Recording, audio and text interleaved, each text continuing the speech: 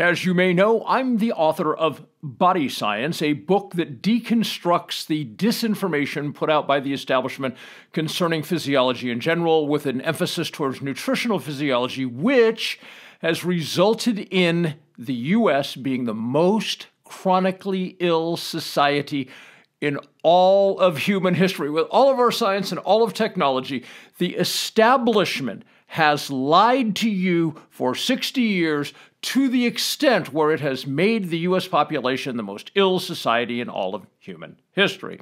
And then Body Science lays out our true physiology, how our bodies actually work, so that you can understand the distinction between the truth and the lies. Recently, a study came out discussing the carnivore diet. Let's see what the study has to say.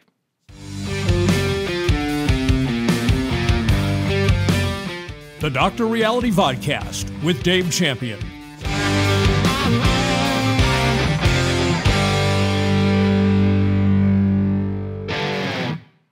The new study is published in Oxford Academic, and it is entitled Behavioral Characteristics and Self-Reported Health Status Among 2,029 Adults Consuming a Carnivore Diet.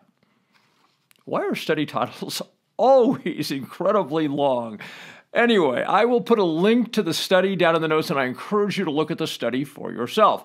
There is a ton of very intriguing and interesting data. Well, at least it's intriguing and interesting to me. I hope it will be to you. However, today I want to focus on just two aspects. One is the changes that occurred in the disease treatment of certain people who were in the study. And secondly, some of the old school medical dogma that still has to rear its head in these kind of studies. Okay, so the first one is those participants of the study who had type 2 diabetes and were using insulin to treat it, 92% of them stopped their insulin injections after they were on the carnivore diet. And I presume the 8% who didn't, because I understand the physiology of how this works, they didn't because they were feeling insecure about letting go of their insulin. They'd been dependent on it for some time. Or perhaps they have a doctor who still practices the old school, no longer valid medical dogma and told them, I don't want you going off that insulin. So they decided to be obedient to the doctor. And speaking of old school medical dogma, I want to share a part of the study with you. Quote, consistent with other low-carbohydrate diet studies, respondents reported a mixed blood lipid panel. LDL cholesterol, a major conventional cardiovascular disease risk factor, was markedly elevated, whereas HDL cholesterol and triglycerides were favorable. However, LDL cholesterol elevation when associated with low triglycerides may reflect a large buoyant lipoprotein particles, possibly comprising a relatively low-risk subtype. We're going to revisit that in a moment. Indeed, the low ratio of triglycerides and HDL cholesterol is suggestive of high insulin sensitivity and a good cardiometabolic health. However, it is unclear whether the apparent benefit of the diet, together with the reported weight reduction and improved glycemic control in the subset with diabetes, would counterbalance or outweigh any increased risk from LDL cholesterol elevation. Close quote. Now I want to quickly revisit a couple words and phrases from that part of the report. First of all, it telegraphs that the authors of this report understand the new science, and by that I mean science which is much more recent, that has come out in the last, say, 10 or 15 years, as opposed to the dogma that's existed for 50 or 60 years. For instance, it says that high LDL cholesterol is, quote, a major conventional cardiovascular disease risk factor. Because conventional in this case means old school, can't seem to get off the old dogma nonsense.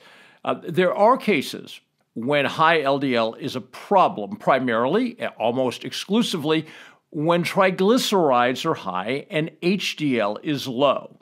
The new, correct paradigm that LDL cholesterol is actually healthful, it's a healing product that your body creates, and it doesn't matter what the number is, provided that your triglycerides are low and your HDL is good. That new reality, that new science is being accepted in the world of doctors and cardiologists specifically at the pace of molasses in wintertime. So these study authors, when they say that the risk factor is conventional, what they're saying essentially is this old school, no longer valid dogma.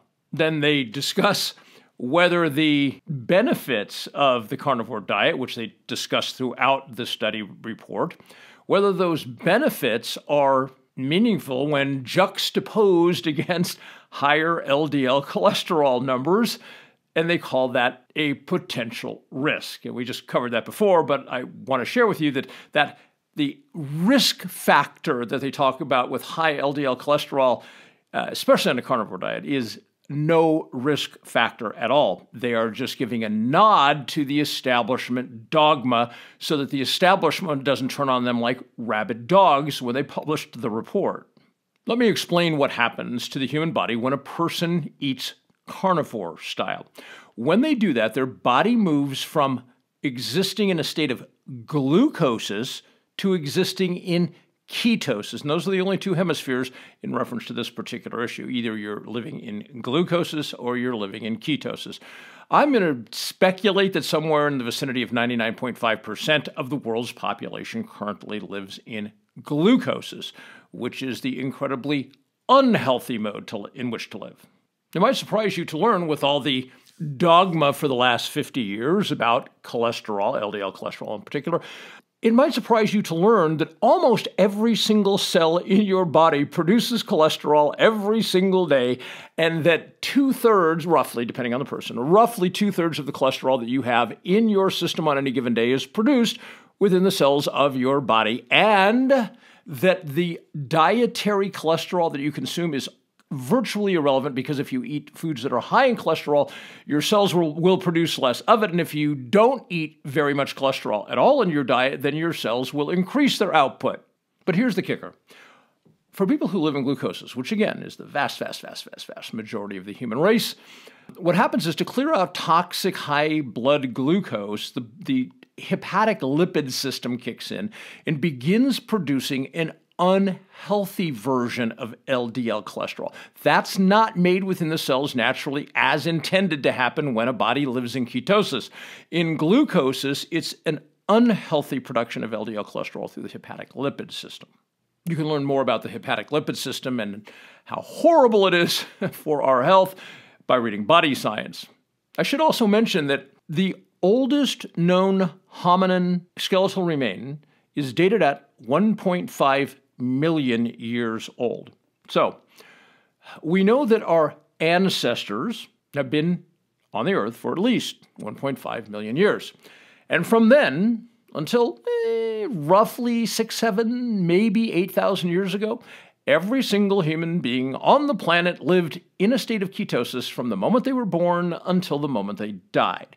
That is the way our bodies are intended to function, in ketosis. So isn't it odd that the vast majority of humans today exist in this unhealthy state of glucosis, where the hepatic lipid system is constantly having to create this unhealthy form of LDL cholesterol, which brings on many of the worst chronic diseases, which is why the U.S. is the most chronically ill society in all of human history.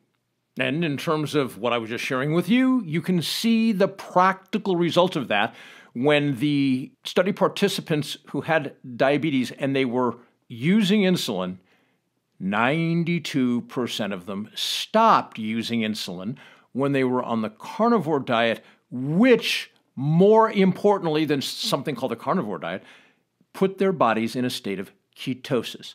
At that point, the hepatic lipid system no longer was operational, and they could drop the insulin and lose all their excess body fat in the process. You know, the establishment, I mentioned before, the lies that the establishment put out are, you can't number them. There's so many. They are so prolific.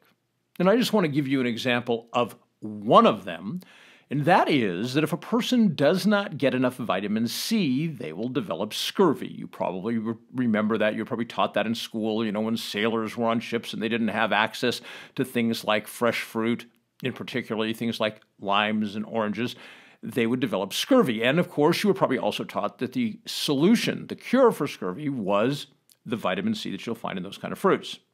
So it seems rather odd that, I'm going to use myself as an example here.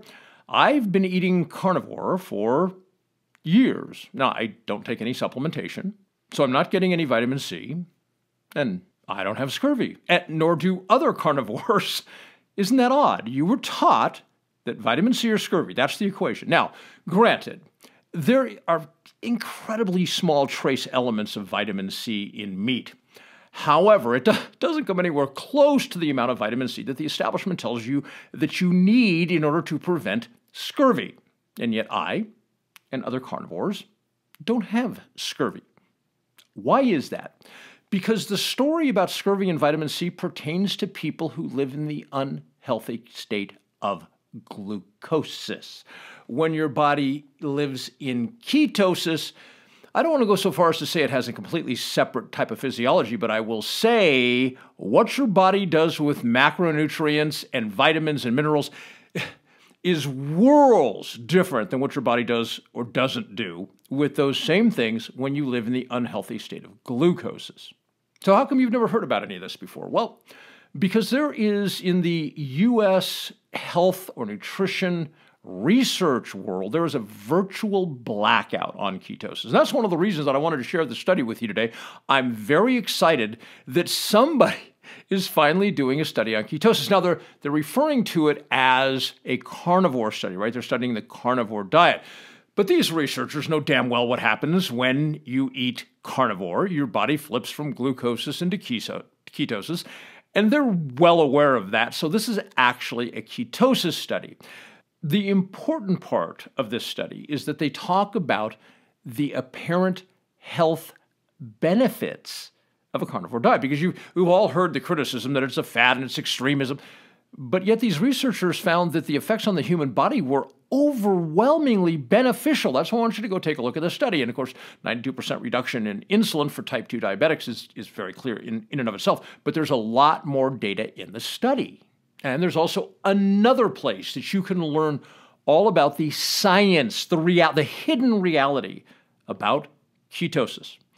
And that's in Body Science. Now, I need to be clear, Body Science, the study's talking about the carnivore diet, and I want to be very, very clear. Body Science is not a diet book. In fact, it never discusses a single I hate the word diet because that implies reducing calories. So I like to say a style of eating. So the book never addresses any style of eating. It doesn't address the keto diet, the carnivore diet, the paleo diet, the Atkins diet, nothing. It never mentions a style of eating. It is a physiology book. It explains to you what the lies are, how the body really works, the consequences of, I'm going to say, that, again, probably in the high 90 percentiles of the American public believing most, if not all, of the lies that have been put out by the establishment concerning nutritional physiology over the last 50 or 60 years. So if you're looking to discover how to live healthfully in a fantastic state of energy and mental clarity and lack of chronic disease, rather than in this disease-causing state of glucosis, I want to encourage you to get a copy of Body Science. Go to drreality.news. Grab yourself a copy of Body Science. You will be so thrilled. And I know people are saying, well, you would say that, you're the author. Yes, I am, but I'm not saying it because I'm the author. I'm saying it because when you close the final page of Body Science, you will say to yourself, holy cow, I cannot believe the lies that I've been fed and that I've believed for decades. And if you choose to act on it, you will become incredibly healthful, which, what's the old adage, which I happen to believe is true, by the way. If you don't have your health, you don't have anything. And even if you're younger, living in a state of glucosis, you are slowly building the platform for chronic disease and illness as you age. You probably see headlines all the time about we've never had more Americans obese and Americans' health is going down and colon and rectal cancers are surging. all of this is because of these lies. So I want to encourage you to find out the reality of it.